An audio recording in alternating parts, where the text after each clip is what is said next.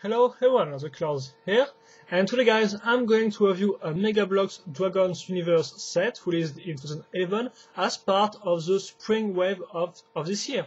And it's going to be Goldrage, one of the mid-sized dragon and also a Toys R Us exclusive set. So you can see the box is the same one as the previous mid-sized dragons with the logo right there, some information down there, the QR code that can be scanned with your smartphone to have more information about the dragon itself, and also the fact that you're going to have a bonus CD-ROM inside. Then you have a CGI model of the dragon right there on this side, and on the other side you have, of course, the egg which pops out of the packaging. On this side, some explanation about the QR code, and also another shot of the dragon's head, which looks quite menacing and firing some lasers.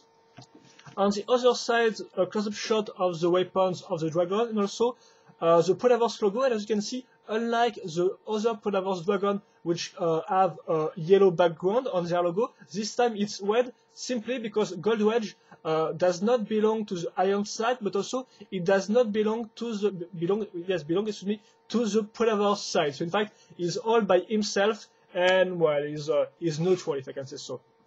On the back, you have another CGI model picture of the set, which where you can look the set in a more glorious way. The other information, but once again on the back, and also some other sets from this wave. So the 4 other mid-sized dragons, and also one mid-sized spaceship.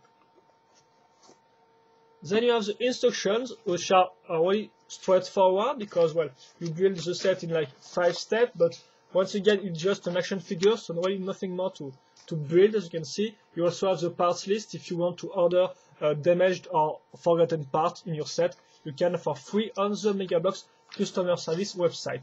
On the other side, you have a poster which shows you all the dragons and soldiers from the Alliance and the Predator's sides, released in 2010 and in the first wave of 2011. But as you can see, there is no Goldrage because Goldrage is a special edition set, so of course it does not appear on this poster. And the same can be said for the 2 first with troop packs of the Alliance, which are not shown on the Alliance side.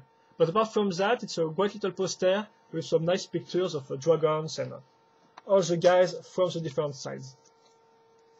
Then you have the bonus CD-ROM, which is the same as the one released in 2010. This means you will have access to an exclusive level of the Dragons Universe Shoot 'em Up web game, and also you will have access to the VIP section of the website, which features concept arts, 3D models, and also some making of the Dragons Universe ads. So nice features for Dragons Universe fans.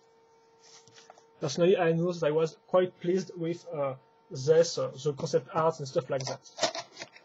Then the first part of the set is the egg, which is just here to look good because you can't really use it to store the dragon's part because the dragon's parts are too big to fit in the egg. So what you have is a recolor of the old dragon egg mold in gold, as you can see.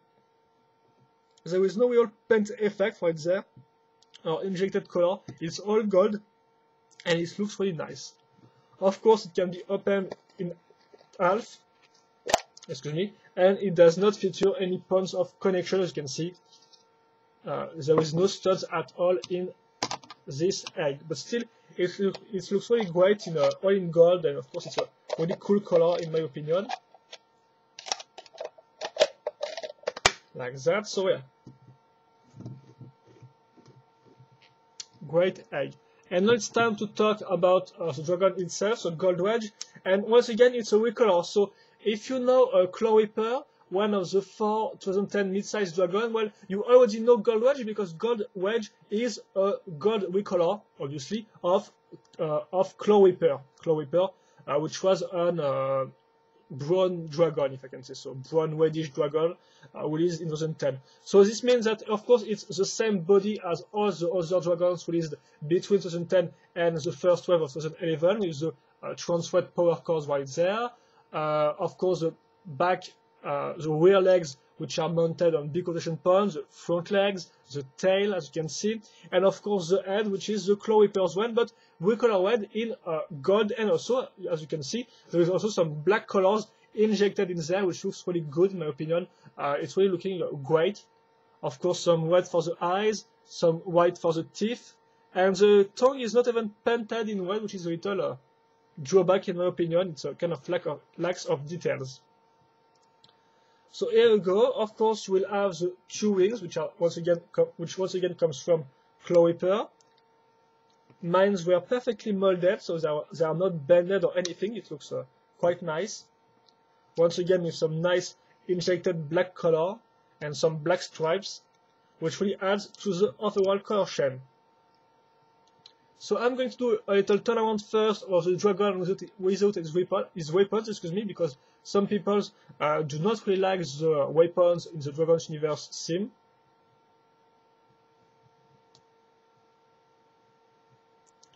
And well, for the weapons themselves, it's a little nice because it's a mix between the 2010 weapons and the Dragon Riders type of weapons. This means that we're going to have this part which is useful to move up and down the gun, then this part with like 6 points of connection. So of course on the upper one we're going to need this gun which can fire some missile like that, for example, as you can see.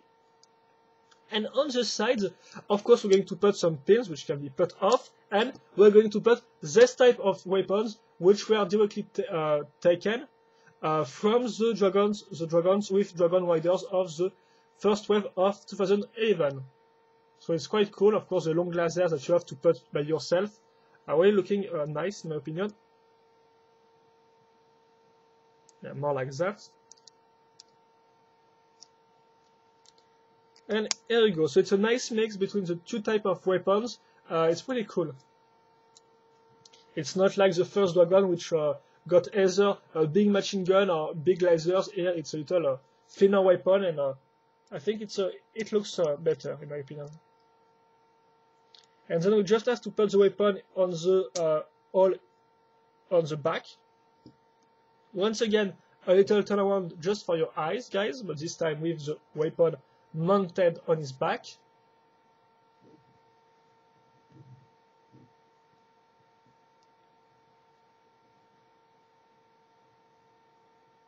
And well, now let's talk about the articulation. So first we have the rear legs, which can be moved well on the back and forth.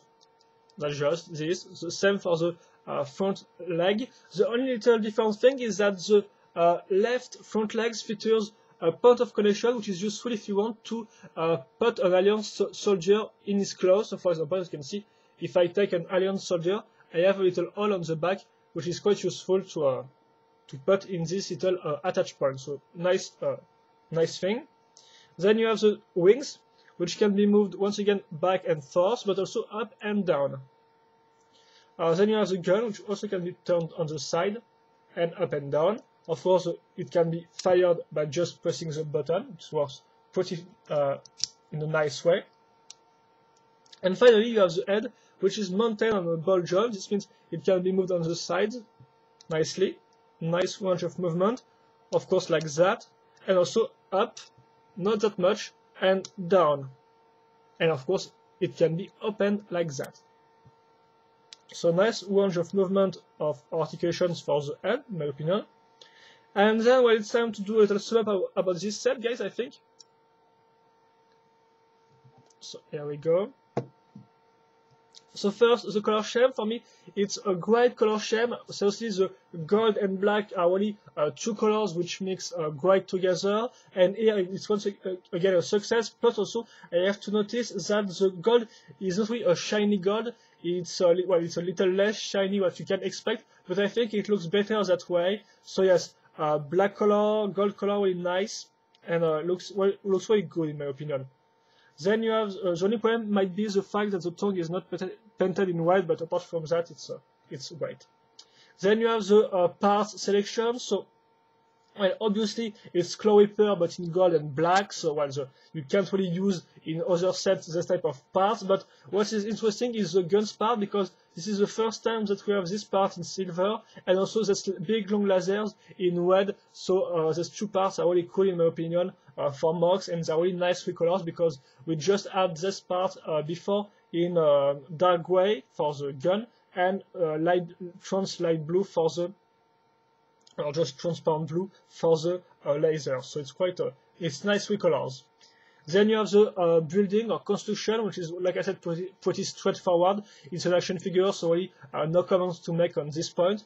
Then you have the articulation. So yes, the legs are really bad because you can just move them in 2 directions, so it's really poor. But all the other parts, in my opinion, move pretty well with a nice range of movement. For example, the guns do not really block the wings, and the same can be said for the wings, which do not really block the guns. They are really well spaced together, in my opinion. Also, you have the head, which can be really moved down or up or on the sides without any problems. And finally, you have the little parts here to put on alien soldiers. So overall, the legs just suck, in my opinion, in terms of articulation. It's really poor for a 2011 action figure, even if the mold was from 2010, but even in 2010, it was already poor, in my opinion. But the other parts, like the guns, wings, and heads, can be moved in a nice way. And finally, you have the overall design. So, like I said, of course, it's Claw Reaper in a new colors, but still, I think it looks really great. The gold colors looks nice. I like the shape of the gun, which is, like I said, a mix between the 2 types of old mounted guns. So, seriously, Goldrage is a great set, in my opinion. Even if it's a Toys R Us exclusive set, it really looks good. And that's really one of my favorite mid-sized dragons from the 2 first wave of Dragons universe, I think, along with Time Spike, Flame Drake, and the Trans Orange Dragon from the first wave. And as I said, just 2 little things to notice before I end this review is that first, I did not mention that in the color scheme, but as you can see, these spikes are colored in gold and these ones are colored in black, so it's little details, but that's a little weird in my opinion. Also, the plastics doesn't really smell good, so if you want to smell your set, which is quite weird, well, you will see that it's a little stinky in my opinion. But well, just don't open it in the car when you go home from the toy store, because you will be suffocating for some time, I think. So apart from those 2 problems, great sets, nice design overall. So yes, Goldrage is really a good mid-sized dragon and really an excellent recolor in my opinion. Even if of course it's not really a super original set, but at least it looks good, and that's already one thing done. So if you have any questions or comments, feel free to ask them. I will happily answer them. And that said, well, have a nice day, guys. Thank you for watching, and see you later for another video review. Bye bye.